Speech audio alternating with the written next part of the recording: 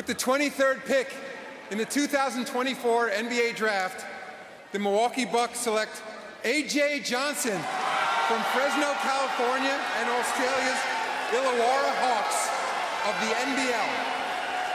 So this is always just tremendous. The moment where a young man who wasn't invited to the green room but decided to come with his family and friends to sit in the stands, to watch the draft unfold, to hear his name be called, and now is heading for his moment to shake hands with the commissioner. And I'm so proud that he came. That was one of the things that when I look back on my NBA career, I was not invited to the green room even though I was a lottery pick. So I decided to stay home and be with my family. But every time I see the draft, I wish it could have been me, my mom, and my dad, and my brothers up there. So I'm so glad he came here. I'm so glad that he had his name called.